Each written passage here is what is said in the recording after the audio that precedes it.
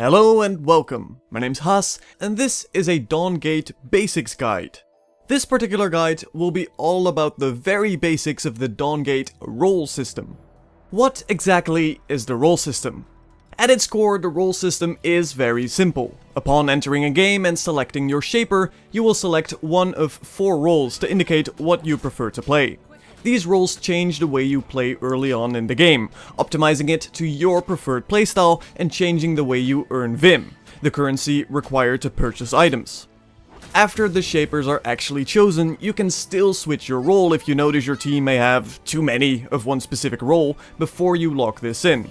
Now, there are 4 roles in Dawngate. The first role is called the Gladiator. The philosophy behind the Gladiator is all about murdering those pesky lane minions from the enemy team that run mindlessly into your bindings, or more specifically, making sure you get the last hit in as they fall to the ground. The Gladiator is more of a passive gameplay role.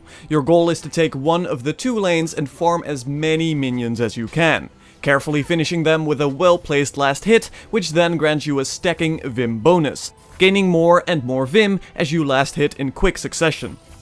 The most likely shapers to benefit from this role are the carries in Dawngate, sacrificing early game strength for late game dominance, such as Nissa or Makella, which also means that pairing up 2 gladiators in the lane tends to be a bad idea, as neither of you will be incredibly potent early on and you will be contesting for last hits. So, as cool as that red tiger might be, think about your lane composition. Another important thing to note is how you are going about your last hitting. It might be tempting to punish those foolish lane minions with a big area of effect nuke, or you might say simply auto-attacking is the way to go, but this is generally a bad idea. Last hitting is all about the ebb and flow of a lane, waiting until a minion drops to low health and then doing exactly enough damage to finish him off. If you are not proficient in doing this, it's worth practicing this in a custom game beforehand. The reasons why you should keep a lane balanced is situational, but if you utterly destroy the enemy minion waves, your minions will be pushing towards their lane, meaning the enemy is guaranteed to get that experience underneath their safe binding. And more importantly, this means you are likely to overextend and become a tasty snack for any enemy shapers on the prowl. An enemy has been slain. Secondly, a good friend of the Gladiator is the Tactician role. The Tactician is likely to fill the standard archetype of support during laning and is more of an aggressive role. Shapers such as Dibs or Zeri make for some good tacticians, and their laning role mostly consists of harassing the enemy shapers and being as annoying as possible, while trying to contest territory control. Tacticians gain bonus Vim for being near enemy lane minions when they die, and this then frees up farm for, let's say, the Gladiator in the lane, as you do not have to focus as much on last hitting. In fact, it is often better to not last hit at all depending on your lane composition. This allows them to keep up on Vim while not focusing on killing any lane minions. Instead, a Tactician should focus on the enemy shapers within a lane, because Tacticians additionally get bonus Vim for damaging an enemy shaper, with a cooldown well suited for quick ability harassment. Hanging around the lane, waiting for the enemy Gladiator to try and last hit is a great opportunity to fling an ability in his direction, significantly lowering his health pool as they are unlikely to retaliate in time.